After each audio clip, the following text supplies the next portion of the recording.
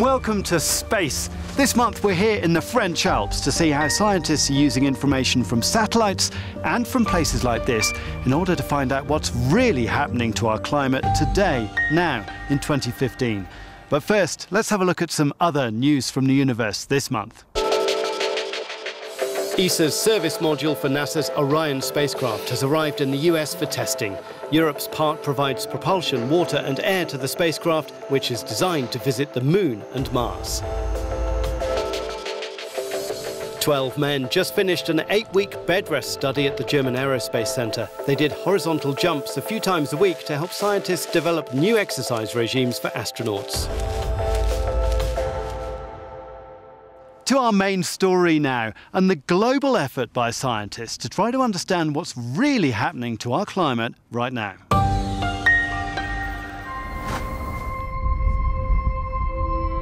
It's November in the Alps, and the first fall of snow covers the summits of Europe's largest mountain range.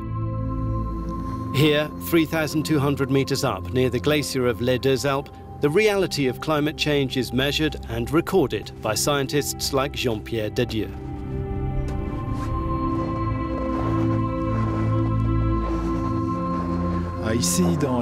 Here in the Alps, the verdict on climate change is unequivocal. There's really a split compared to the conditions we were able to observe as little as 20 years ago. It concerns the snow. The glaciers are losing surface area and volume, so we need to follow it closely with satellites, as they can take over from the ground measurements, which are only limited. Compare satellite views from 1985 and 2015 and you can see how the glacier has shrunk. The reason is the greenhouse effect. This year CO2 levels hit 400 parts per million, their highest level in around 3 million years.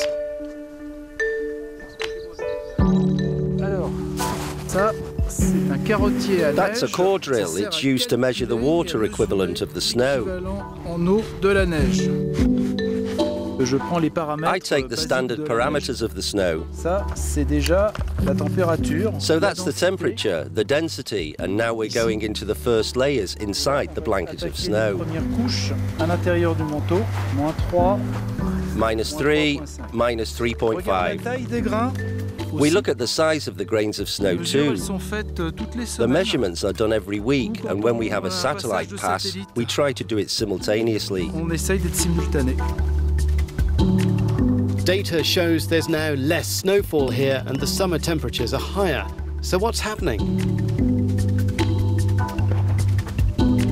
The Earth is a closed system. The water doesn't go out into space, it stays, but it falls elsewhere and in a much more intense way.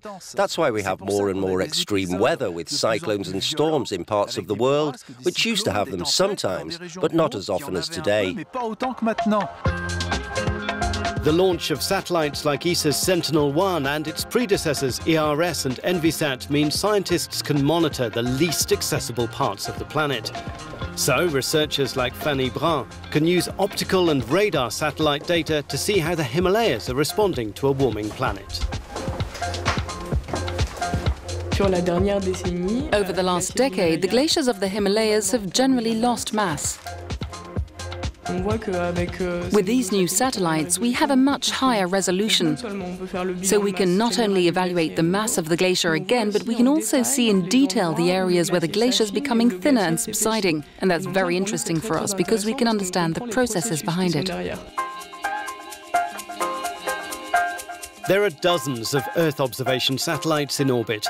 They measure things like soil moisture, deforestation, ice thickness, atmospheric gases, ocean salinity, and since 1993, they've been measuring sea level height. They show it to be rising a small but inexorable 3.3 millimeters per year. We met up with satellite altimetry specialist Annie Cazenave in the southern French port of Collioure.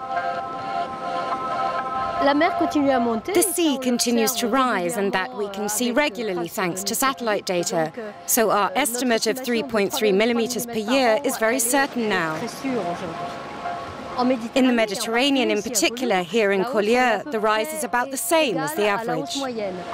Three factors contribute to that average. 10% is groundwater pumped out for irrigation, 30% is the water expanding in volume because it's warmer, and 60% comes from glaciers and ice caps melting. But the 3.3 millimetres is an average. In some places, the sea level rise is much higher.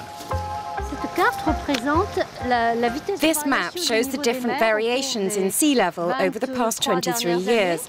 Where the map shows orange and red, it means the sea is rising faster than average.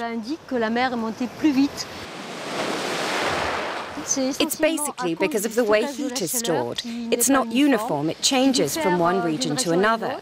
And here in the Western Pacific, the sea has risen up to 4 times faster than average, the average being represented by the yellow areas. It's clear that space technologies have transformed our ability to gather data and give us a global view of climate change. So where does that leave us now? Now, in 2015, we're facing our responsibilities, and these responsibilities are pretty obvious. The scientists are trying their best to present a diagnosis, like doctors at a patient's bedside. The observations are categorical. The climate is changing. The big question is, could we fear a sudden change in the decades to come? And there, I must say, we really don't know. There have been longer or shorter variations in the climate since the dawn of time.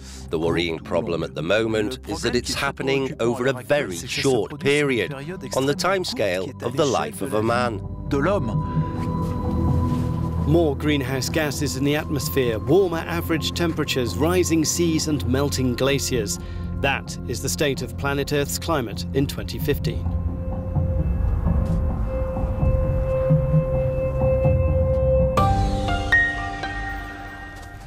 Away from climate change now, and to our regular update from the Astronaut Academy in Cologne. We met up with British astronaut Tim Peake just before he blasts off to the ISS and asked him what happens if things don't go to plan. 0.06, bridge rate. Target is moving. Hello, I'm Tim Peake. I'm an astronaut with the European Space Agency, and I'll be launching to space to the International Space Station on the 15th of December this year. One of the hardest things about being an astronaut is learning how to be efficient and flexible. If something goes wrong on board the space station, we have a lot of people who've put a lot of thought and time and effort into how we should react to certain scenarios.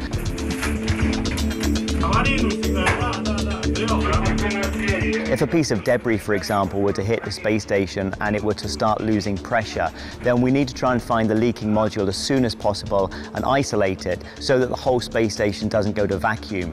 If that fails, then at a certain point when things start getting dangerous, we'll actually evacuate the space station, go to our Soyuz spacecraft and undock and return to Earth. Undocking confirmed.